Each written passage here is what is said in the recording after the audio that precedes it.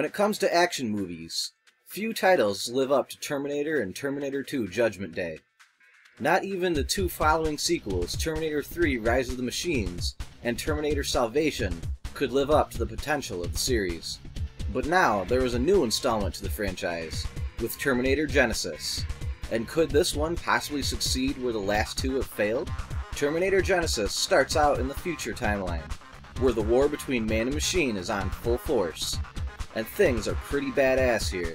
As a last-ditch effort, the machines send a T-800 back in time to kill Sarah Connor in 1984, which would lead into the original Terminator.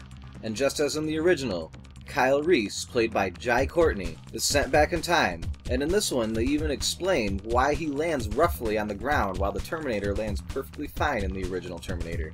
Now, in 1984, Kyle discovers that he is in an entirely new timeline, where Sarah Connor, now played by Daenerys Targaryen, I mean Emilia Clarke, already knows about him because she has been being trained by a good T-800 model since she was a child, training for the day in 1997 where she would have to stop Skynet from being launched. But now, they are in an entirely new timeline, so things are a bit different. But the outcome of the timelines is still the same. The explanation for why the T-800 Arnold looks older in this movie makes a lot of sense. It is living tissue over a robotic skeleton, so it, in theory, could age. The story makes sense for the most part. There are a few plot holes that I noticed here and there, but it's an entirely new timeline, so I suppose I can accept them.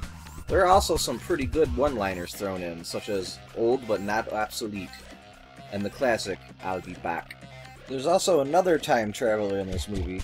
I'm not going to say who it is, but you'll see when you see it. Genisys was even kind of like a partial remake at times, where it remade certain events almost exactly as they were in the original, which isn't so much of a bad thing. I thought that was a pretty cool idea. All of the main models of Terminators are showcased in this movie. The classic T-800 with an old Arnold versus CG young Arnold, and surprisingly, the CG young Arnold doesn't really look all that bad. All of the Terminators actually look fairly good in CG most of the time. There are of course a few points that are a bit iffy though, but that's to be expected I guess. They also show a new T-1000 model, played by Lee Byung-hun, who I think makes a pretty decent T-1000. The T-1000 looks very graphically similar to the original in T2, but I don't really have a problem with that, because he still looks good. There is also a new model of Terminator, which I believe is the T-3000, that can copy a human and replace them on a cellular level, kind of like a nanomachine Terminator. All in all, the movie is actually fairly good, and I think it is the best of the Terminator sequels after Terminator 2. You could go directly from T2 to Genisys and not miss anything important in the last two sequels. I think this is a good sequel, and I recommend you give it a watch if you are a fan of the Terminator series. However, although I think this movie is pretty good, it does have its flaws. Firstly, I don't really buy Jason Clarke as John Connor. I mean, the guy is a good actor, don't get me wrong.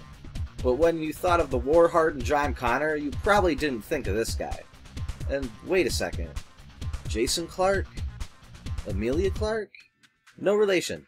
You picked the two actors with the same last name to play two characters that are mother and son. Is that something you did on purpose?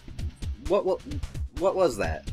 Also, as I said before, the Terminators were good for the most part in the CG department.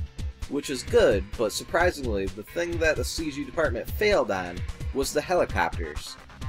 That scene's graphics were terrible. Really, go watch that scene and you'll see what I'm talking about. The helicopter scene was bad. Another problem was actually not with the movie itself, but with the advertising of it. Whoever put together the trailer did a piss-poor job and gave away the big reveal of the movie. So whoever did that, you're an idiot. And for those that haven't seen the trailer, don't watch it, because it will spoil a major plot point for you. I, unfortunately, did see the trailer, which was pretty shitty. But with all that set aside, I gotta say that I did enjoy Terminator Genisys. It is the third best Terminator movie, and I would say it is a decent addition to the franchise. Give it a watch. This has been Doughboy with Hardcore Academy, and peace out.